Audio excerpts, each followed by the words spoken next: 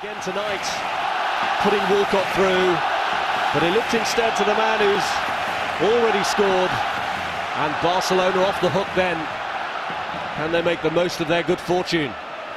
It's Lionel Messi, and Messi steps up to the plate just when Barcelona needed him most. For 2 minutes they were behind. Barcelona back in the game, back in the contest. Well, they get a bit of luck with this. Not with the finish, of course.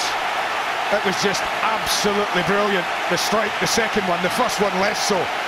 But I said it before, you have to get to him quickly, 30 yards from goal. You have to, because he can destroy you here. Giving him a warning with a little bendy one that just went over the top of the bar. It's adopting a more familiar pattern. This is Abidal, played behind Bojan, surprisingly. Pedro rescues it. Messi! He's turning it on again. The deadly finisher in Spain.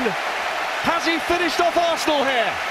Well, the alarm bells were ringing as soon as that ball was slid through to Eric Abidal. They really got caught, Arsenal. And you just thought, well, that's it, he's going to slide it and they'll score, but he actually didn't play a very good ball in. But with this little man around, nothing's dead, nothing's safe. Not when it drops anywhere near him, it isn't anyway. And he almost single-handedly is turning this game around. That's the ball. Theo Walcott just went to sleep, but that's the poor one. But when it popped